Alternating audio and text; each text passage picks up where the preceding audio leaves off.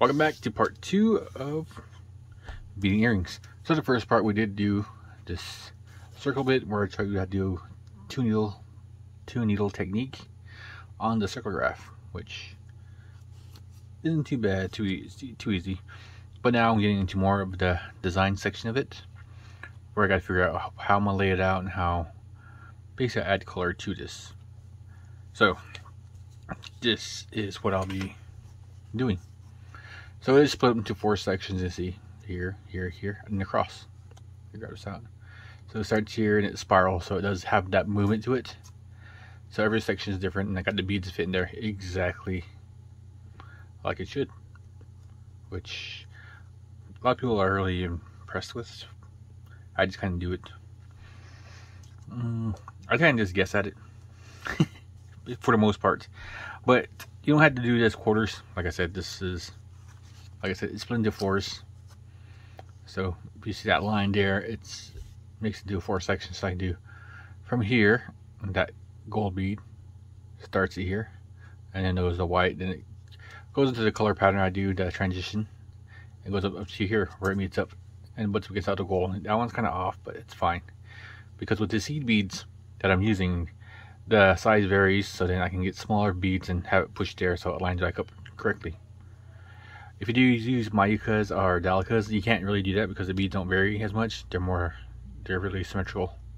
But with seed beads, they do vary, so I can get some bigger, thicker beads to kind of fill an area, or smaller beads to kind of shrink the area so I can fit more beads into there exactly. So you can kind of see here, I kind of had to stretch the beads a little bit so they're kind of spaced out a little more, but you can't really tell, especially at a distance. So anyways, you can beat, like I said, you can beat into the quarters, or like this one here. It's done every section. So here, from that quarter section here, and it goes from here, and it does 1 section in the 8ths. So there's 1 and 1 and 1 from that black to, basically from black to black in these 1/8 sections is the pattern. Even though it looks like it's from here, it's actually from that black to black. And that's how it's done all the way around. Or like this intersection here, it's done from 1/2 to 1/2. Or like what I'm doing now, it's quarter to quarter, but to black to black. So depending on what you want to do for your style, you just want to bead in that little section and then multiply it around. Or in this case, this one is basically 1/2 to 1/2, but I did split it into quarters. From here you can see, from there it's the 1 section to that matte black or matte gray is each section that I did fill in with these beagle beads, which I'll show you later on how to attach those onto the graph, and those are kind of laid out in sections too as well. So there's 1 section. But anywho, so if you're doing a certain pattern, or if you want to do a certain pattern, it's what you feel is basically necessary. Unlike me, I do really complex patterns, but you can do basic. So with here, I'm going to start with this section here, that line, that quarter line, and run it through. If you have a pencil or pen or something, you can mark it so then you don't forget what line you're on. So you can put like a little marking and go, or wait, a little marking here, a little marking here, and then go quarter and quarter. I did mess up down that one. So you can kind of see the indications of where the quarters are, so you know where to stop at. Or if you're do like a quarter design here, you can mark it here. Or you can do like every 2 and do a 3rd design. So you can do a design to here. Well, it's weird to break it down into kind of sections, so let's do it on this one. Let's say I want to do a design split into quarters. And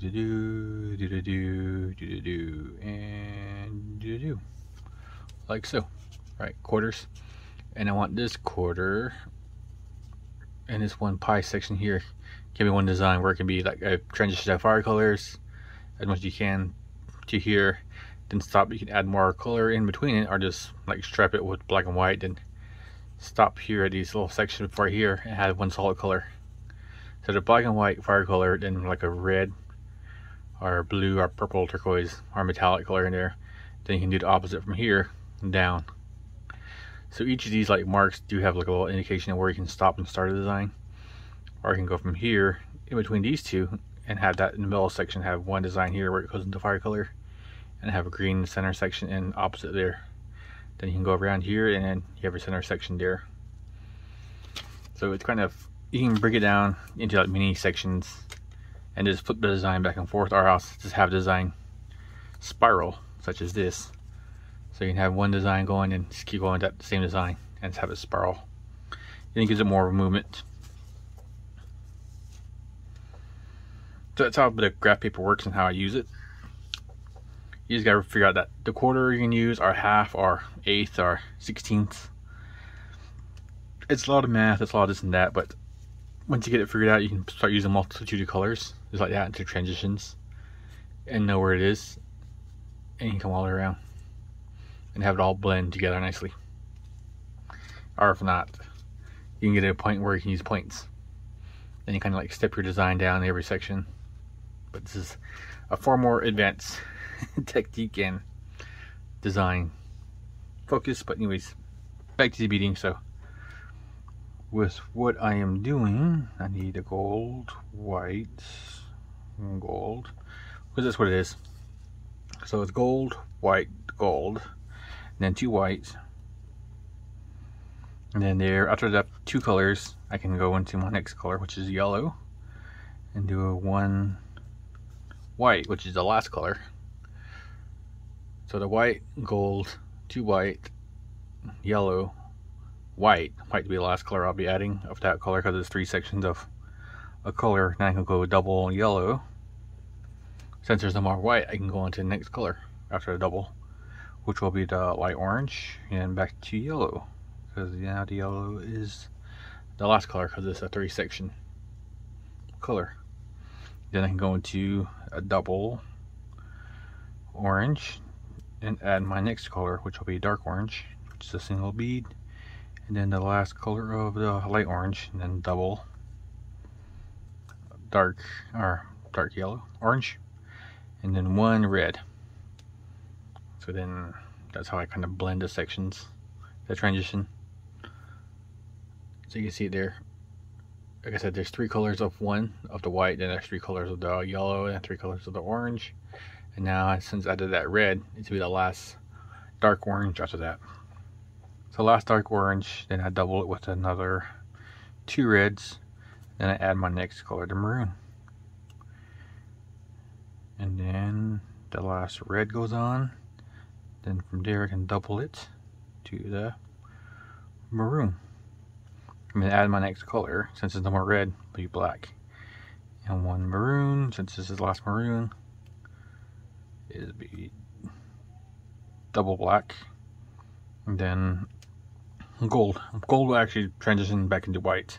So it's kind of that in-between color.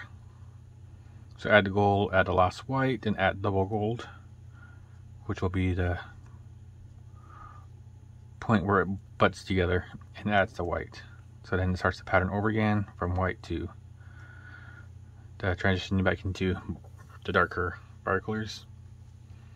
So you can see there. So I'll kind of hold it there so you guys take a quick look at it. If I need to pause it here and kind of write it down, or if you guys want to do that on some other projects, then that's the pattern I use. One pattern. But anyways, same thing with beading, 2 needle. So with here, I want to start with that line, because it's be doubled right here. Ooh, that's a bad example here. So it's right here, doubled. So I start here on that side and work my way around. Just the same thing like before. You want to tack that first bead down. Make sure it's pretty, well, just secured enough. I use my pinky, my fingernail. So if it needs to guide it in place, or it's a little too, the string's a little too curly, then I use my fingernail to kind of guide the needle in place. But with this, since it's all colored, you can actually start with that gold and then go 2 beads over, which is the next gold color and white. Go next to bead of white, double white.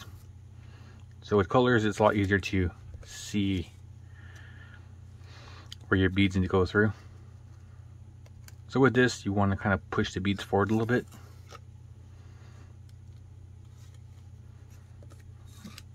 So like that. I'm pushing the beads forward ever so slightly. Even though I know it's going to fit in this area, the beads do vary in size, like I said. And sometimes it can be all too big. See, like that orange there, it's a big orange compared to the yellows. And these whites are the same as the yellow, but you look here to the dark orange, it's small. With the red, it's small. So then I'm not really too sure exactly how many are going to fit in there, if I have too many big beads or too many small beads. So it's kind of a guessing game until you get to the end here. So I'll go around just tacking. And I'll show you once I get to that quarter section. So here, like I said, the eighth of pie section here. If you're just doing a small section there, like say you just want to do orange, then you could flip the design here and come back across and do it to the next section here. So that yellow, white, and orange, you add it here and you'll be that color, and that's the color section. If you want to do that.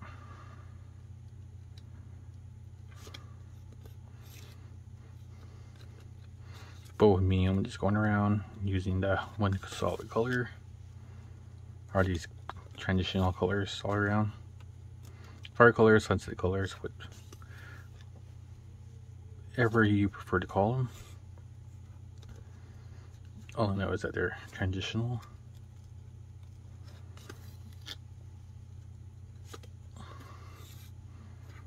So with this, I am very, very close to fitting them in there exactly as I need. So I'm kind of pushing them into position just so I can get my bead to line up. So here I can be a little forceful, so that so it's kind of off a little bit, so I can kind of force it into place with my nail.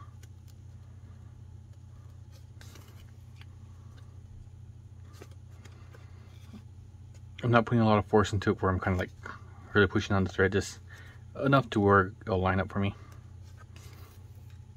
So there, you can see there it's lined up kind of, all right. There it's lined up a little bit. So next time I go through, I get some smaller beads.